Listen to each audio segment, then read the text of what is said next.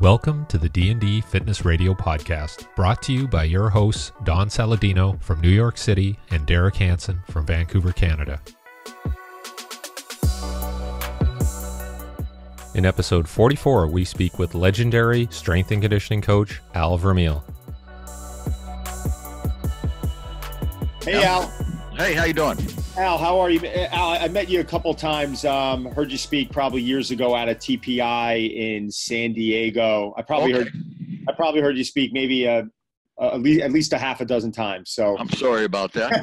It's great. I apologize. You were amazing. So it's great to have you on, and we really appreciate it. No problem. Yeah, I thought it'd be great to have you on, Al, and just, there's a whole bunch of things we can talk about. Don and I are all over the map. Well, that's me. I'm Hey, whatever they call that, no focus. I have it. You guys will get along perfectly. We're perfect. But just for background's sake, like some of the things I wanted to talk about was even the conversation we had, I think it was a number of weeks ago, and you talked about how you looked at players and how you kind of screened them, for lack of a better word, and said, okay, this guy has these abilities or this guy's deficient here. I thought that was pretty cool to hear that. And then Don has a significant background on the golf side, so you guys can talk about that as well, and even the baseball side. Okay. So, when we're talking about screening, and of course at my age, I've already forgot the conversation. I probably forgot it the minute I put the phone down. I make new friends every day. The big thing when you looked at, the first thing is, and I think everybody forgets in these screens, and I don't want to say I'm an originator because that's not true, but no one ever asked, and Don the same on the golf side, can you play? Yeah. So if you get some guy that walks into golf, you're going to screen him. What's your handicap? Well, I average score is 130. Good luck. Forget it. Go do something else. I mean, you got to be realistic, and it's like basketball or football. And they would, in football, when I was there, they had this rating system. This guy was 9.22, and this guy. If you're talking about, let's talk about football and basketball. If you're drafting a defensive back, you better, a defensive player. My first question is, can he tackle, and how many does he make? Well, he's a cover guy. You still got to tackle the ball carrier. And if you watch the Super Bowl, you'll notice the teams that get there generally are the better tacklers. A very basic fundamental. If you want to win football games, you must bring the ball carrier down. Pretty simple. And, other words, can they play? The same in basketball. We'd get guys that would bring us, and some people would bring us these guys. Oh, if he works with you and you can make him bigger, stronger, quicker, faster, more, other words, first of all, the person was a non-athlete and he couldn't play. So the first question you want to ask anybody, I don't care what sport's involved in, can you play? It's no different in academically. If you've got an 85 IQ, I'm not demeaning those people, but you're not going to go to MIT. So if your athletic IQ and your playing IQ is very poor, there's nothing you're going to do training them is going to make a difference. And that's the first thing. There are no super miracles. And so can they play? Then you look at their frame. Because I've just done a couple of these different podcasts or whatever you want to call them. And we talk about adaptations. You get a player like B.J. Armstrong was about 6'4", but he had a 39-inch inseam. So you couldn't pull him off the floor, where Horace Grant could. So you look at their frame. We would warm them up. Now, some people don't believe in warming up people because they say that's not a fair test. Well, if you're going to go out and hit golf balls a long drive and you don't warm up, you're going to be in the PT clinic right away. So I think you have to warm up people before you test them. What is the state of the body when you evaluate them in their athletic performance? They were warm. So we'd warm them up and we'd do the running drills. And that was, we'd do a few of them. That was interesting. You could see a lot about the rhythm and coordination. And then we did we did the overhead squat. Now let me talk about this. Can they play? The next thing is, what's their speed? If you've got a guy that can play and run fast, you know he can jump high, or she can jump high, because there's a correlation. Obviously, the squat jump is the start of the sprint. The counter movement jump a little further. If you have a drop jump, because Carmelo and I were personal friends, or you do repeat jumps with no knee flex, that translates out to further and more absolute. So can they play run fast? My next test would be, can they overhead squat? And at the bottom of that, can they bring the bar up and down? So if you pass those first three and you pass part B of overhead squat with a press behind your head with a stick, you don't need to test any more flexibility. You don't need to test any more mobility, because you can't get in that position without hip mobility. You can't get in that position without dorsiflexion. You can't get in that position without extensibility of the glutes and quads. You can't press, and you can't get there. You definitely can't press it overhead without great thoracic extension and shoulder mobility. So why go do 42 other tests when this tells you it all? I got a question for you on that. Not to jump in, but I know through I know through FMS standards they like a shoulder width stance with their toes pointing forward. No. Oh, thank you. Okay, thank you. Now I know my hips don't allow me to do that. I squat wider. I squat with my toes out. It's just my structure. Well, here's the first thing. In testing, it has to be let the individual adapt to the test. You don't see any three people all the same. So if you're going to make a test where everybody's toes has got to be straight ahead and feet a certain space, you've already biased the test to certain people to get a certain result. You've never seen an Olympic lifter whose toes aren't turned out 10 degrees. If you look at your hips, I got to stand up here. I don't know if your hips aren't orientated this way. My good friend Jeff Coverly, who is a wonderful physical therapist on Pearl Street in Denver, your hips are orientated this way. Right. So you've taken the internal rotation and made it worse. I know the people that do it. I know Gray Cook. He's a great guy. I have a lot of respect for him, but I professionally disagree with that. What's his argument? I don't know. You know what? I don't get into I've never gotten into what everybody else does that way. I look at something, I say, that's good. No, I don't agree with that. Why don't you? So I go find people who know the body better than I do. And what sport what's the only sport that you really squat overhead for competition? It's a snatch in Olympic lifting. My son was an Olympic lifter, trained by Yuri Vardanian, Dragomir Sorosian, Dick Smith out of York. I've been around a lot of really good coaches. And if it wasn't a benefit, if it was the correct way to squat, their toes would be turned out. So I don't like that. The other thing you never see them do, you never see them take the second part and do the press part, because you can't cure that instantly. In other words, there's people that can overhead squat but can't get down and do that. So there's no instant cure. But again, I think if the screen is good, I'm not saying it isn't, I would just modify it. And the width of the shoulders, I would take the width of the bar should be about 6 to 8 inches overhead, or take your fingers and put them this way, and where your elbows hit the end of the bar, that's generally where we used to get a starting. And you have to modify it. Yeah. Okay. You can look on, call Mike Katona. He's great. He's the Olympic lifting, in the Olympic lifting. And again, you adapt to different things. Carl Miller sent me a whole thing back in the 70s when I was with the high school. I brought him in then, the 49ers, for different leg length and body proportions, how you adapt Olympic lifting. So I don't think you can get a test and say, okay, I want you to squat a certain width. What did I tell you about B.J. Armstrong already? No, everybody's going to lift off the floor. Failure. So I think you got to adapt. But anyway, without beating that too much. So if they can execute those 3 tests, and you can do change of direction,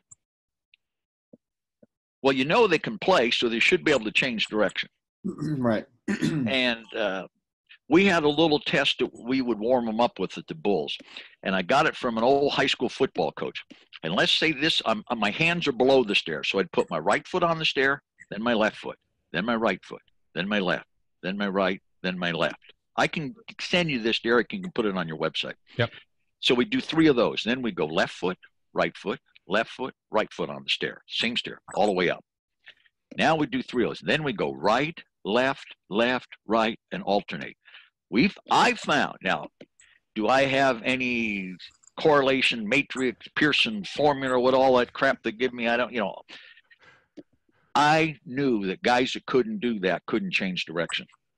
And my only thing I could figure out in my crude is that the connection to the brain, to the lower body, when we did our change of direction, we'd start here and had a light box. And I can send you that test too I got, Derek, you can put on. And so let's say the light had to go this way. It was 2.5 meters.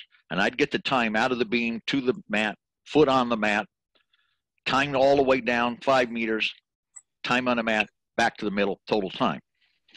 And I just found people couldn't sense where they were. And Greg Cook, to his credit, one day in a clinic many years ago for Perform Better, gave me the actual answer. He was talking about jumping rope. I wrote it down, and I couldn't figure it out worth a damn. I couldn't remember, and I asked him, and he couldn't remember.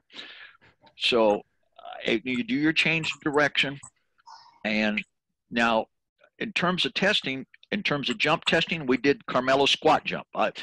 Don Chu and I initially started developing a timing device, and I finished it when I went to Chicago, and the second version. And you'd get in that squat. I didn't do it then. I put my hand on their chest, let that thing ring. It's not that important.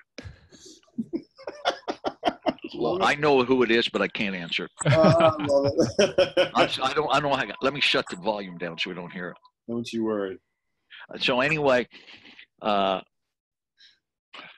I lost my train. So we set their distance. I would put their hand on their chest. Later, I met Liam Hennessy, a great sports scientist out of Ireland, and he put their hand underneath their chin. So we do no counter movement, a counter movement. The squat jump measures explosive power. The counter movement, you start to get some elasticity, but it's still explosive. And then at the time, we would do 4 jumps in a row. We'd take the height for the second, third, and fourth jump and the time on the ground and get an elastic, what they call reactive strength index. We called it an efficiency. And I actually, before the Australians did it, there's actually an article in the NSCA where I was testing on game day doing it. So we'd look at that, and then we do a step close, and then we do a straight ahead sprint. And when we looked at all those factors, then I'd start to say, like, I'll give you an example. It's an easy example. Horace Grant comes in, and we actually didn't do that with him. We were just starting that. But as an athlete, he comes in, he's got the gasoline. I've got a cup here in front of me, and I'll try to show you how big that opening is. If I fill, and let's say that represents strength, so he's got a long ways to go. He can fill that cup up. But whatever strength he had, if I poured it out with an opening that big, it was going to come out very fast, this representing his nervous system. Where I got another athlete where the opening was like an eyedropper. They didn't have the same nervous system, and they're older. It's very hard to change. So when I looked at Horace, everybody said, oh, it must have been difficult. It was the easiest. He loved to train, great attitude. Pittman had a great attitude. His proportions were even. He eventually could full squat. He could pull the bar off the floor. Horace, because I've been hearing you speak for years, right? And Horace is someone that you always bring up. I mean, he's one of the guys that you really Well, the reason I wanted you bring him is then I'll go to the opposite. Sure. So he had everything. And when you have a great one, it's not complicated. Charlie Francis had Ben Johnson. You look at his weight program, simple, couldn't do plyouts because of his knee. The guy's a great sprinter. When you get those, I looked at Horace. I said, all we got to do is fill that cup up because he can use it. So all we did is pulls, squats, presses, power cleans, then for explosive power, power snatch, power clean, push, jerks, jerk. And I said, well, in those days in the NBA, now it's changed, there was a lot more contact under the basket, and they'd pull you when you go to shoot a shot and different things. And people said, why didn't you do plyometrics a lot with the Bulls? I said, they've had plyometrics their whole freaking life. That's why they all got tendonitis. Yeah. So that's in one example. And he has a twin brother, right, Coach? His twin brother was Harvey. I can send you, and this isn't me pumping my tires. First of all, I want to make this very clear. People have been gracious to say very nice things about me. And one of them is a legend. First thing, two things. A legend is usually dead, so I'm not sure I want to be there. Number two, I'm not a legend. The people I coached were. Yeah. People I coached. Well, that's humble. That's the truth, Coach. Coach, everyone in the industry right now who knows anything about strength and conditioning would put you down as a living legend. Okay, well, so that's fair. Anyway, but the point being, it's like, you're familiar with TPI. Yes. If you caddy for Tiger Woods, everybody knows who Joe LaCavo is, or Stevie Williams, or the gentleman now. I can't quite remember him. He used to come out of the mattress at. I think he still caddies for Fury. Fluff. But if you caddy for, and I won't give a name because I don't want to impugn anybody, but if you caddy, no, I wouldn't do that. If you caddy for a guy that's won 1 or 2 tournaments, who? Huh? Yeah. It's who you were with. And now let's go to the one other thing about evaluation. 2 other things. The Steve Javorek complex is one of the best evaluators you can have. People say, well, why do you say that? First, you've got to get in a hang position, an athletic position to make a tackle, play defense, play shortstop, somewhat similar to a golf posture. Number 2, you've got to pull the bar up here. Okay, now I'm going to look at that mechanism. I'm going to look at the shoulder. Is your shoulder going to come here? Now I've got to do a muscle snatch. Okay, that tells me more about your thoracic spine. Do you sway your pelvis? Does your pelvis come way forward? See, none of the other tests these people do, they're not dynamic enough. Because sports is dynamic. Sport is not a static hold of position. The other thing you got in Steve's, you got the good morning, which really tells you about what they call a hip hinge. Squat to press, bent over row. So the other part is just training is a great evaluator. You start training people and you see things. Now, when I looked at another athlete who did not have the difference between the counter movement jump, who did not have a high reactive strength index, who was narrow-shouldered and long-legged, now, and not overly explosive, then what do you do with that athlete? How do you work with that one? And if you read Carmelo's and other stuff, people who have not dominant fast twitch have to go deeper to create the tension in the elastic to get going, because elastic reactive strength is the most important quality you can have. It's because it's the hardest to train. And remember this, those people are listening. The shorter the time to execute the athletic skill or the training method or exercise, the more it depends on genetics. Some people can accelerate, but the great ones now have that other gear. And what I'm saying is that's a shorter time to execute the skill. It's like everybody wants to do how quick their feet are, right? Right. Well, when Don and I developed this thing with the 49ers, we had an offensive tackle, and I could measure every second on each foot the number of contacts. And his feet weren't as good as mine. I spent a whole off season trying to get him better. I did the same with the guy at the Bulls and never improved him. I mean, I did everything. Hip flex, and when we did a little observation, we found the hip flexors had something to do with it. But my point being, when you're going like this, the time to tap that thing is so quick, there's no time to train it. Think about it. Where I can train a squat because I got time. Cleans a little, Olympic lifts a little harder. Really good jumps, a little harder. Absolute speed, harder. Mm-hmm. So that's why if train what they can do. So we would take this individual, and we knew we could fill up the cup with some strength. The other thing is, we knew in jumping that if we could cut his counter movement down, he'd be more efficient going up for rebounds. So what we did is pause push presses or push presses with a short dip. We did static stuffs, but we cut its depth down. And then we developed the Purdue drill, which is named after Will. Great person. Will was wonderful to work with because he was highly intelligent, highly motivated, great guy. I learned a lot training Will. So what we did with Will, what he did, not we did, he would take the medicine ball from the chin, never allow the guys to jump with the ball, and we would test the guys with the ball here too, not let them bring it down. So he would jump up, touch the rim, come down, hold the ball overhead, touch the rim again, and on the third one, stuff it. And he could do that with a 4 or 5K ball. Wow. Well, he became very efficient because his vertical reach was, I think, 110 inches. So whatever that is to bend to get the ball over the hoop, let's say that's an extra 8 inches. So he only had to really jump, if he had a 110-inch reach, the basket's only 120. So if he could jump 18 inches quick, he could get the ball down the hole quick or get it off the board quick. Because basically, you're preparing that person for a 20-inch race. If you're working with a 100-meter man, you don't have him go run the 400. He didn't have to touch the top. The other thing we did with what Will did, we did a lot of work from the mid-thigh.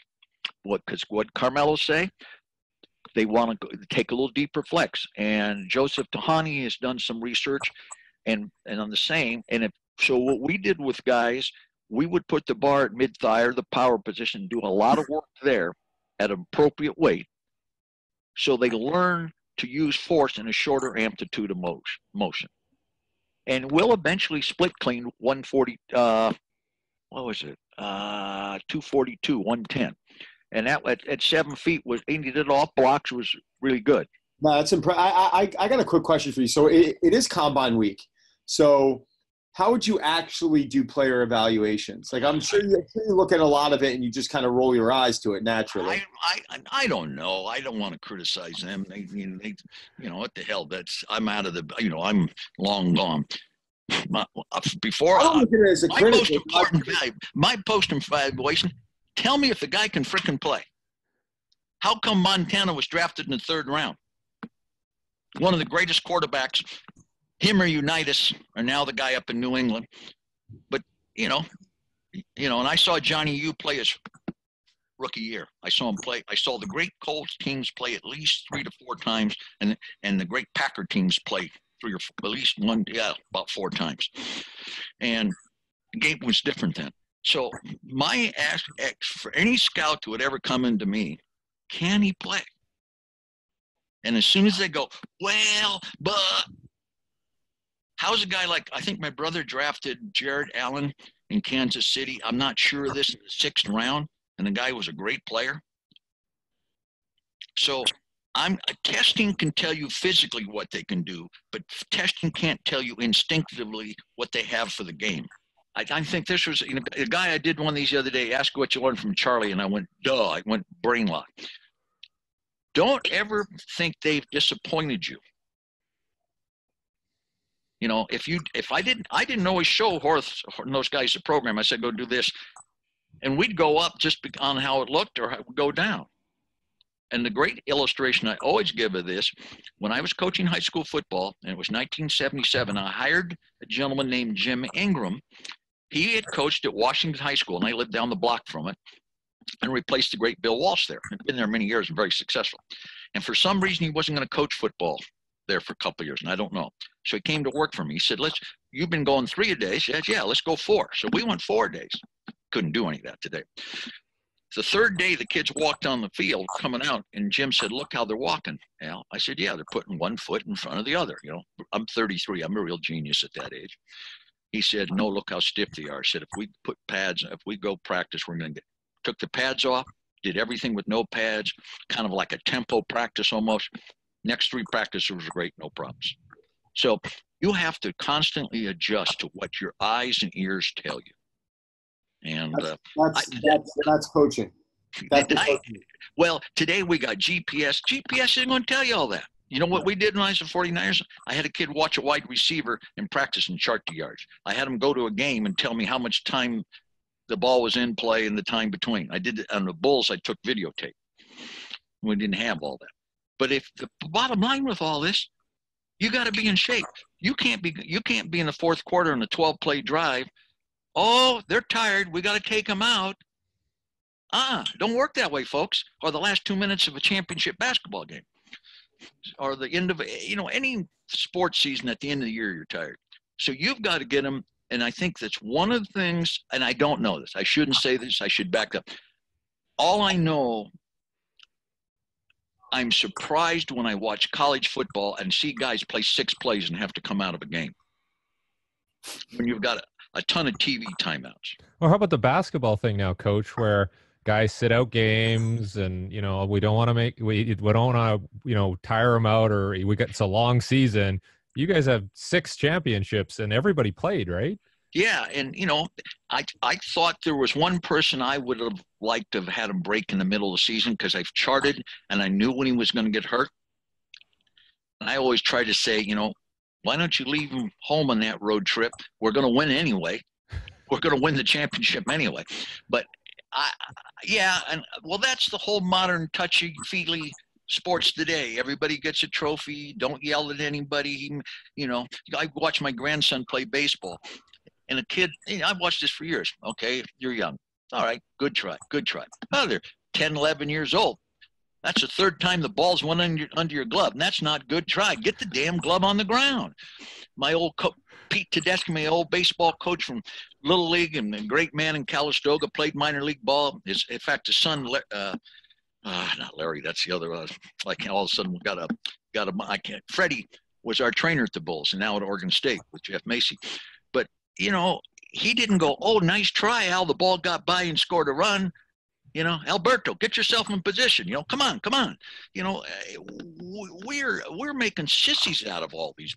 They're just making, criticism is part of life. Right. And wait till this generation gets into life and find out everything doesn't go its way. It doesn't always work. What are you going? Oh, I want to cry in a room because the boss hollered at me. And now I see someone. Oh, they're going to sue him because the boss. Come on, Come on, America, give me a break. Who was the collegiate coach that went on? I think it was the coach of South Carolina, maybe like women's basketball team. But there was a really interesting interview where he was like, everyone wants a trophy nowadays, and it's just setting a bad. I don't. My son came to me. I've got a 10-year-old boy, and I think 2 years ago, he plays hockey, he plays baseball, and he was upset one day because he saw a kid on his team receive a trophy. It was like most improved, and he didn't get one. And it might have been even when he was 7 years old. He was young. And I sat him down. I said, listen, if you want a trophy, you got to work for it. Well, you're not going to get a trophy. No. If you heard my brother Dick talk about my father, he had a 19.5-inch neck and had a big scruff, big man, relatively for his time. He told me one day I was so dumb I'll clean it up. I couldn't pour urine out of the boot with directions on the heel. And another time he says, I got a boot to fit right up I'll clean it up your rear end. And he said some other things I can't say on this thing. But you know what? When I got into life, I understood it. And my brother Dick called me one day the biggest psycho he ever coached. But so, that's just, I'm just concerned about that. But in terms of getting back to conditioning, I'm concerned when I see that. I think we've allowed the football players to get too heavy. I would like to know their body fat, legitimate body fat percent. That's the thing. And I realize the game is faster and it's going to be more physically demanding in terms of certain aspects of the game. I understand that. I came from the generation where we all play. If you were the best player in high school, you played both ways. And I played both ways I played both ways in junior college for Dick. And when my brother Dick played football, the quarterbacks had to play defense. One of the reasons the old quarterbacks didn't get hurt, they were tacklers too. Tacklees and tacklers. And you could hit the quarterback. There was none of this roughing the passer, as United said. They never call it. There was none of this, oh, you fell on him as a penalty. And anybody that played football, and guys will tell you today, anybody that plays, the favorite guy to hit if you're a defensive player is a quarterback. And when he's like that, just stick him. I mean, that was just part of the game. And I'm not saying you want to hurt him, but that was just part of the game. And I've put this on Derek's website, and of course, it's the only tweet I ever gave because I screwed it up. But I went back and figured my own conditioning summer program, and I ran. Now these weren't quality sprints. I would run about 35,000 yards of 50s every summer. I'd start with 10, 5 days a week, run, walk. Each week I'd add 1 or 2, I can't remember. And the second set, and I didn't rest in between, number 11, I would run, and then I would just take a easy jog, and then boom, run it back again. So by the 6th week, or 7th week, I was up to doing 20 of those 5 times a week. Now, were they quality? No. But was I in condition? Yes. My high school kids, we got in condition. We ran uphill, downhill. We lifted. We did plyos. Don Chu was right up in the hill. We did plyos. We did complex training. I said, Don, what if I mixed it too? He said, good idea. We actually stepped off bench. My kids, my last year didn't bench. I said, what the hell? You're laying down in football. There's only one sport where being on your back's good, and I'll leave that sport alone. But so we would use our bench press benches to step off the bench and hit a bag, because I had been a track and field athlete. The greatest thing that ever happened to me, being a track and field. And I threw the shot 54-9 officially in high school. In California, and even 1963, that didn't get me the state meet. But I was coaching myself. It was a little school, so I had a fool for a climb. But that gave me appreciation for track and field. So when I saw this book where the guy stepped off a bench and threw the shot, I said, let's do it in football. So we stepped off a bench and blocked the back. And then we did a lot of what now people call deceleration training. We do all these different change of direction drills, and I had norms on them. I had picked up when I was a grad assistant for Vince Gibson at Kansas State. We called it the 30-second station. I figured out the kids change direction, I forget, 1,200, 1,500 times in the summer with that drill. Every time you catch a clean and snatch, you're changing direction and jerk. Every time we did a drill, you had in football season or any time when we did a drill in a group, you would have to run to the next station, break down, move your feet, and then we'd give them a wave. If they didn't do it right or hustle, they did it again. Well, you do that training for 4 years, you know how to decelerate, and you're in position. Many years after I left, one time I was talking to Don because we only had one varsity football player ever get knee surgery in 6 years. I had 2 on the other levels, 3 in 6 years. Now they're like every day.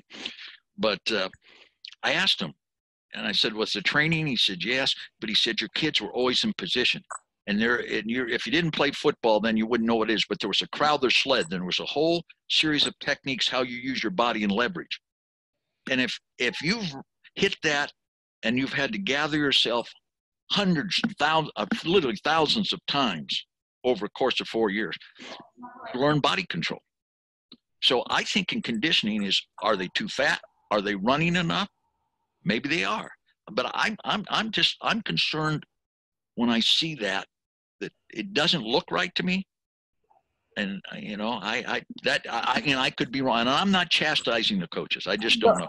I've seen it with a couple of collegiate athletes where we would see them during the summertime and they would come home, and these were already big kids, 6'3", 275. And I said, well, what's your plan for the summer? And they're like, well, my strength coach wants me to put on 30 pounds. And I'm like, 30 pounds? Like, this is like, look at your frame already. You're a monster. I get it. I get what they're trying to do, but I don't get it. Like, there's only so much that your frame's going to be able to pump out. And at what cost? I mean, it gets to a specific point where the human body, the frame's just not healthy holding a specific. I always put this let me put this in this perspective. My father was a brilliant mechanic. He did things with cars and that people then did years later.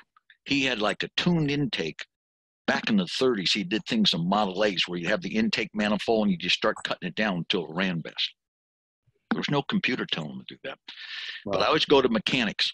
If you have a car that has X horsepower, does it go faster with an extra 500 pounds or an extra 1,000 pounds? Obviously.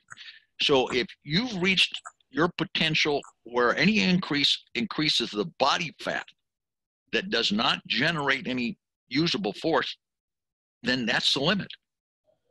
What weight is their most useful? And I got a little heavy my junior year, and I backed it back down the next year.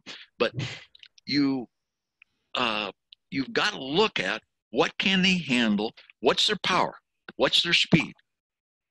Well, if you put 20 pounds on and they're just as fast and everything is great, and it kept all the other factors. But if you put 20 pounds on and it's 3 or 4% body fat, I don't. They're all impressed with our defensive line weighs 320. Yeah, they play 5 plays and they're out of the game. You know, I think there's a point of optimum. Everything it's training. I was talking about Tony Kukoc was great to train. He was 6'10" and cleaned 110 from the hang mid shin. But I never. People said, "You take him more." I said, "No, I knew he could do more. It wasn't important. It was only important that I knew he wasn't an Olympic lifter." But so again, it's adapting and understanding the athlete. And, you know, we all make mistakes. Hell, you know, we've all got, you know, things that we'd like to forget. I go back and look at some of the clips of our guys. Like, geez, never put that one on a clinic. You know, you're going to run out of town. Coach, this might sound like a really generic question, but, you know, when I had Boyle on the other day and Charlie Weingroff, and we're all, you know. Oh, some good guys.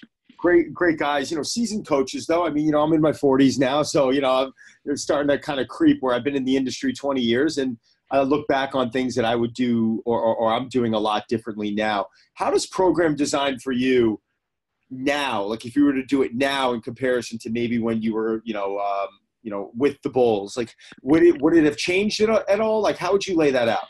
But let me put something Rob Panarella sent me. He sent me a great saying from someone, and I don't have it right in front of me. I might be able to bring it up on my phone. But he sent me a great saying. Basically, your principles never change.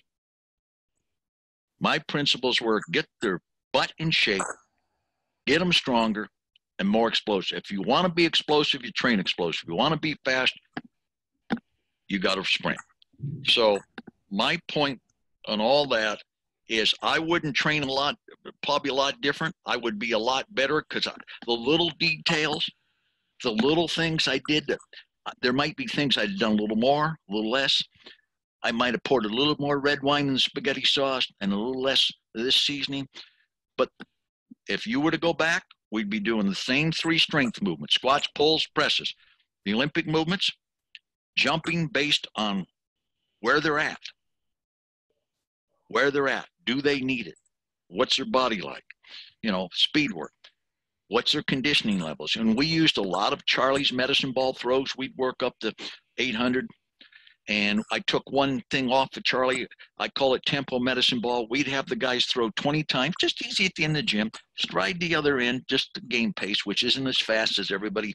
I timed Paxson from the time the ball was thrown in, they got it and passed it was about 5 seconds and 18 yards. Not really fast. Everybody sees a fast break and they think it's that. Now the game, because the rules may be a little faster today. But we would do sets of those and we'd work up to 800 of those. So you do a set of 10 different throws with a stride between. We did this 30-second circuit, you know. We added a suicides at the end of it and a 90-second run. So we do 2 sets of those. But my principles of training would be the exact same. I wouldn't, just because an exercise exists or it's difficult, it's like that frickin' Turkish get up. Every time I see someone do that, I want to jump on top of them like big time wrestling off the rope, like Hulk Hogan. 1, 2, 3, and you're out, and I'm the champion. Now, what the hell is? And I know people listen. Oh, Vermeil, you're no codger. Yeah, you line your guys up, and I'll line mine up. And when the dust clears, you can be doing the Turkish get up. We're going to be going this way. I mean, it's hard. Oh, the core. You know what? I call the core the new whore. Because think about it. I know Mark Comerford, and I know the guys that did all the TA work because I spent time with them. If you want to learn something, go to the originator, not the impersonators. All those core exercises were for people that hurt their backs. Now, someone ask, we're doing this core exercise. Why are you doing what's core? What part of the core did you do a test for it? No. What part of the core are you evaluating? Is it a high load? Like lifting, running, jumping things, sports activities? Is it low load? Or is it the intrinsic muscles like the TA and the multifidus? So if you're using the core, you better know what you're using them for. But they were designed for people that were hurt. And Dr. Nesser, I believe out of Southwest Missouri or one of those, did a study, and he found the squat much better than plank. And he made real simple, because you're standing. There's nothing wrong with the plank. It's an elementary exercise. But, it's like I'm going to stand up here. It's like we just discovered this part of our body right here. Every time you squat, jump, run, lift, sprint, throw a medicine ball, you're using that. You're developing it. But we've got, we're doing our core. Oh, the guy just squatted 400. You don't think he was working his core? So I just think we get off in these fool around and I looked at turkey. Yeah, it's a hard exercise. I look at that bridge thing. What do they call it? The hip lift or something? Yeah, hip bridge. And I see the dumbbell swing. That's not new. And nothing's new. The only thing I tell young coaches, the only thing that's new is you. And the only reason it's new is you just haven't experienced it yet. And Bob Baleo, who you have all the time, made a great statement. Tell me what it is, and I'll tell you what we used to call it. I mean, I've seen pictures in the 1800s of a guy doing an in-depth jump. From Dr. Ed, I always want to call him Edgar the racing car. And that's my nickname for him. I can't think of him. Dr. Ed Thomas, great guy out of Iowa. So it's like the hip lift and the dumbbell swing in sports is an extension of the hip, knee, and ankle. The biggest problem you have in sports is you don't have enough time. So why am I going to have them do those exercises that are limited and don't extend all those muscles? Well, you're not working the hips. Hey, you squat, you're clean, you're working the hips. And if you want to get more horizontal, just jump uphill, because now that's more specific. It's in that drive angle you want, because I think Derek would agree.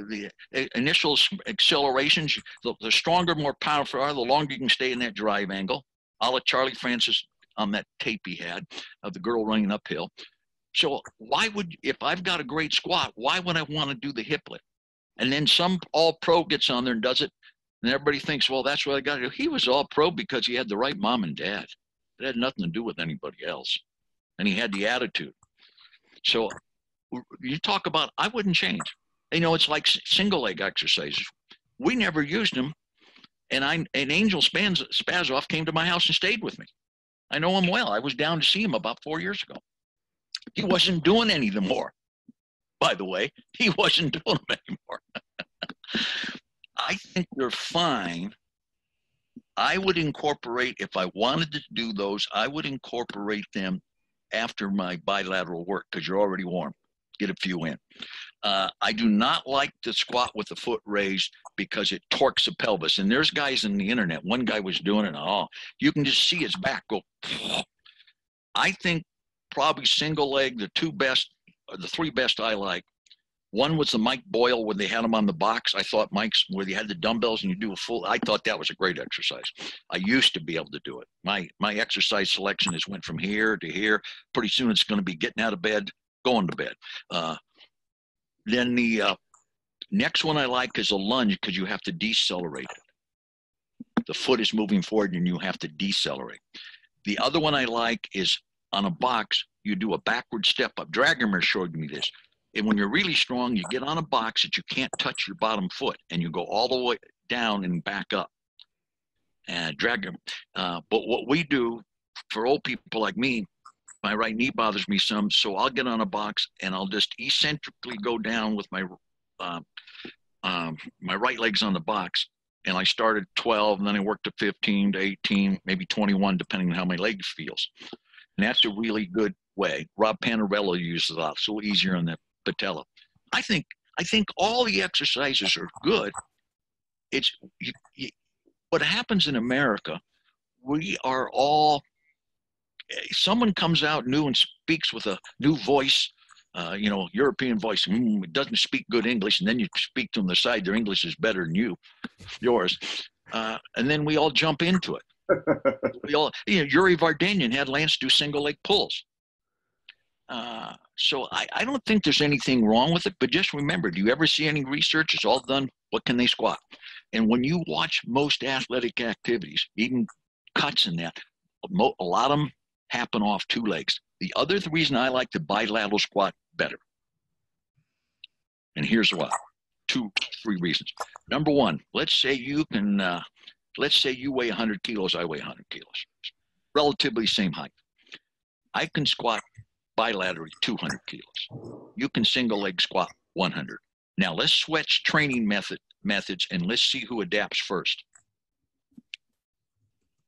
100 kilos on my back, because the axle loading, none of the single leg people understand, when you hold that bar, the bone density and strength through the body is different than any exercise. Now, the caveat where the back squat gets its bad name, poor coaching, poor preparation. It's got to be a gradual prep, and not everybody should do it. There's always going to be exceptions. I didn't do it with everybody. Some people couldn't do it. So be it.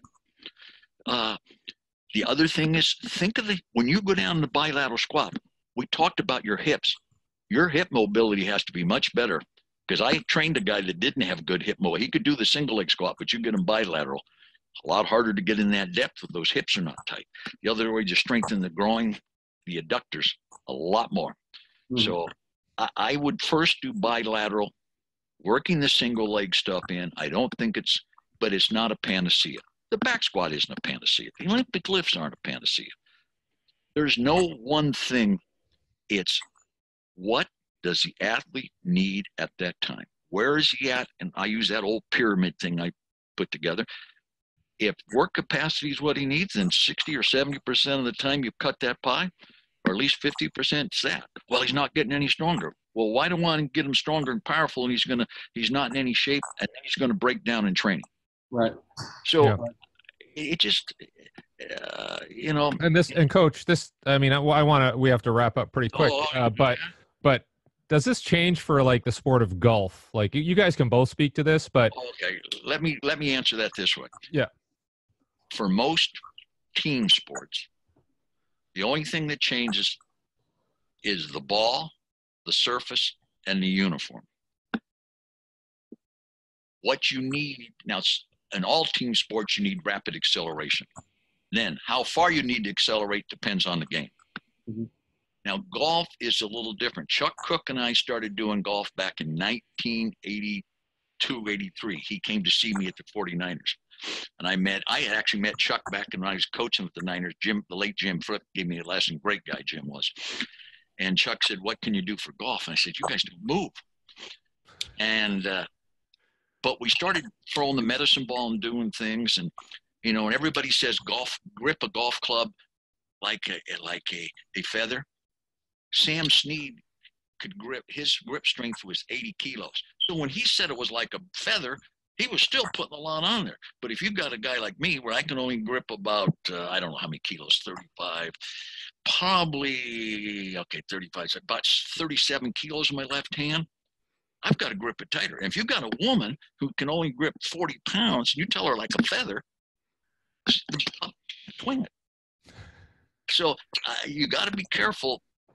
And what they don't realize about Snead and Nicklaus, we're both great athletes. And what they're seeing today, I just heard Hank Haney talking about, he was with Dustin Johnson. And Tiger and him had talked when they were working together, someday there's going to be big, strong guys coming to play. I think the thing with a golfer, one of the most important things I do with young kids, once they could sprint adequately and had adequate strength, is sprinting. Because I always told Greg, I thought sprinting really, because it's the fastest thing you can do, the muscle contraction, the intermuscular coordination, the rhythm, the fluidity, blah, blah, blah.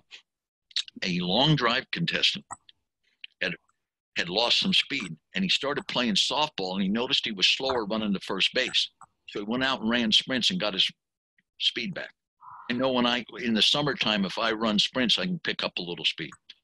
And so I think it's the same progression. Do they need to squat double their body weight? Like I would think I really believe in the combat of the sports. And when I say that, I say that with some guidelines. You're not going to get a guy 7 foot. No, there's a few you may, but again, it's individual. But you would like to. So I think you need to develop a certain amount of good general strength. I think doing a few Olympic lifts from the mid-thigh, the medicine ball throws, when they're young, train them like you would train any other athlete.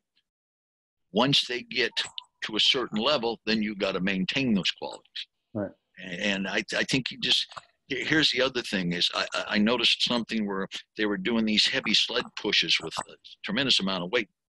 And I'm thinking, geez, you're destroying the rhythm. And some people say, well, Charlie was wrong because he said 10%. He was working, let's go to golf, with the Dustin Johnsons of track and field. You're not going to take a world-class sprinter and put a whole bunch of heavy weight and change that rhythm up. You're going to screw them up. Do I think young kids can, I don't like the pushes, but do pull sleds from the waist with a little heavier weight? Probably. As long as it looks like sprinting and not, because if it's that, you might as well go in the weight room. Right. But so it's interesting to see, and I know, Derek, I know we have to close up, but it's interesting to see, even I'm much more from your school of thought. I believe in creating a better athlete, and by all means, I should be, coming from a golf fitness background, I should be trying to pocket and categorize everything into golf fitness. I don't, because I feel like a fraud doing it. And I believe in creating a better athlete. I believe in, is 3 sets of 10 of a side med ball throw going to really improve the golf swing? My assumption is no, it's not. They're swinging a club 500 times a day. They already have that pattern instilled. Let's make sure they're resilient. Let's make sure they're fast. And it's been refreshing to see. I mean, even with TPI, in the beginning, everything was with that McKay golf grip, and now you see Rob Yang, Olympic snatches. It has changed. It has evolved, which is really refreshing. Well, here's the thing to remember, and I hope you let this go. I hope you're not like anyway. The thing is, you're dealing with a human being. All humans, athletes, need relatively somewhere near the same things, varying degrees. So that's what about training. Everybody wants to reinvent the wheel. I said, in the last 1,000 years, have human beings changed? They got a different heart, different tissue, different tendons, different legs? No? Then why are you trying to reinvent the wheel? There are certain given principles that work. And what I see in the industry is too much cutesy. Oh, in the golf industry. And I got a video clip of someone teaching the power clean, and I took the teacher out of the clip because I never want him. And this guy, and I wonder why the guy never got any better. It was ugliest clean I've ever seen. Big reverse curl. Then he comes in the press. But you've got to look at the athlete. And Charlie made a great. The higher level you go, everything is general except swinging that golf club. Mm-hmm. And it's the same in all sports. You know what the most specific practice is? Tournaments, games. People say, what about practice? Well, Michael Jordan, is he going to play against anybody as good as him? Well, Pippen would probably give him some. But, I mean, no. Do you have the fans? Do you have consequences because you have a bad day? In practice, you have a bad day. You're mad at the coach. You're mad at yourself or whoever. But in a game, you have consequences because you have a W or an L after the game. Absolutely. And that's why, the tour players, and I see them do so many things, and you look at Rory's training, a little bit I looked at, it was pretty fundamentally basic and not too complicated. But you know what? You can't sell books or DVDs if you don't give it a new name. Oh, geez. That's why I say, people say, do people call you? No. I said, why? I says, I'm going to tell them the same thing I did 10 years ago or 20 years ago. I just know a little bit more how to teach it. Absolutely. I'm not going to tell them a whole lot different. Awesome. Well, Coach, listen, we can't thank you enough. It really is. You are a living legend. We got to say that. Yeah. Man. It's been great to learn from you and listen. Yeah, my wife would tell you I'm living pain in the ass. I'll leave that to her. Derek, thank you. Coach, thank you. It's been an honor. You're welcome. And have a great weekend, guys. Thanks, Derek. Take care, guys. Thanks, Al.